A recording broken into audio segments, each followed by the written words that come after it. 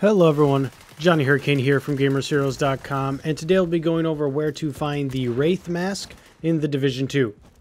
Let's get started. You're going to head here on the map, which is in the southwest area. This has to be at night. Pretty much every mask has to be at night, except for the first one.